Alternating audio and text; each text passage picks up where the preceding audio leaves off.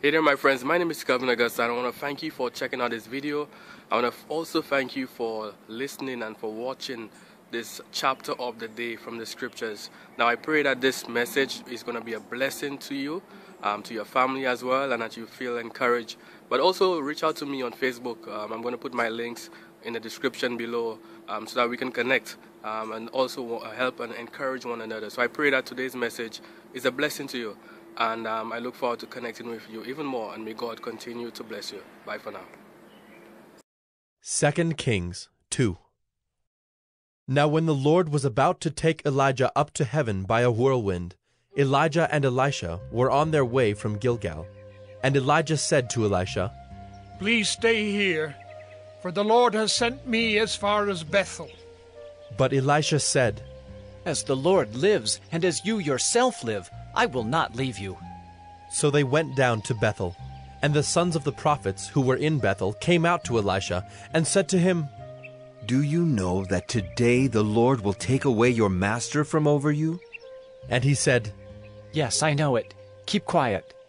Elijah said to him, "Elisha, please stay here, for the Lord has sent me to Jericho."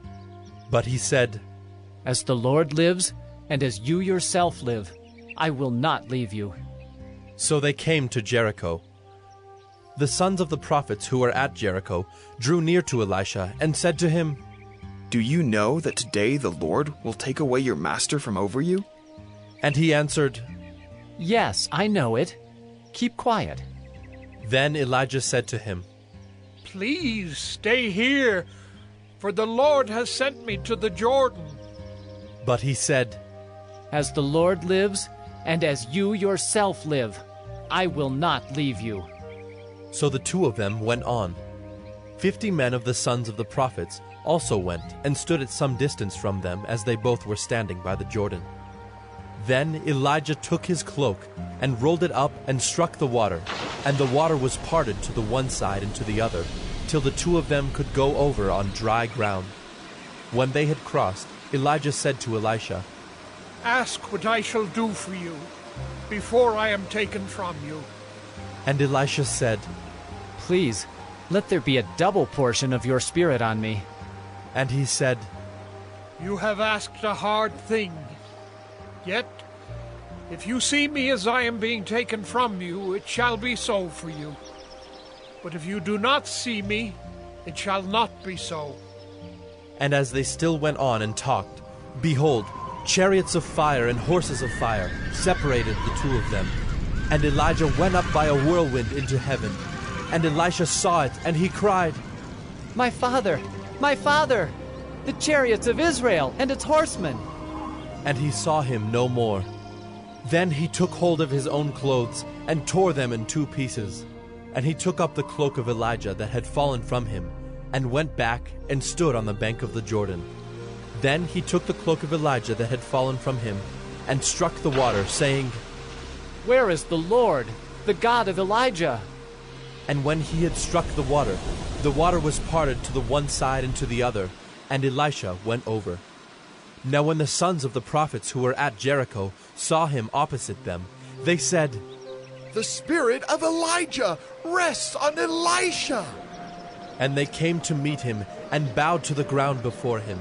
And they said to him, "Behold now, there are with your servants 50 strong men.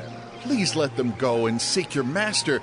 It may be that the Spirit of the Lord has caught him up and cast him upon some mountain or into some valley." And he said, "You shall not send." But when they urged him till he was ashamed, he said, "Send." They sent, therefore, 50 men. And for 3 days they sought him, but did not find him. And they came back to him while he was staying at Jericho. And he said to them, "Did I not say to you, do not go?"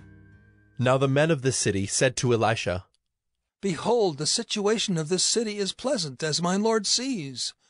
But the water is bad, and the land is unfruitful."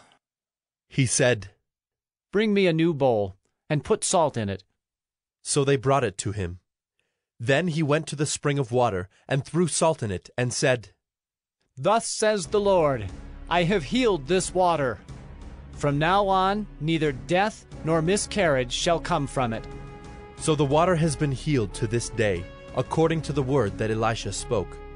He went up from there to Bethel, and while he was going up on the way, some small boys came out of the city and jeered at him, saying, "Go up, you bald head! Go up, you bald head!" And he turned around, and when he saw them, he cursed them in the name of the Lord. And 2 she-bears came out of the woods and tore 42 of the boys.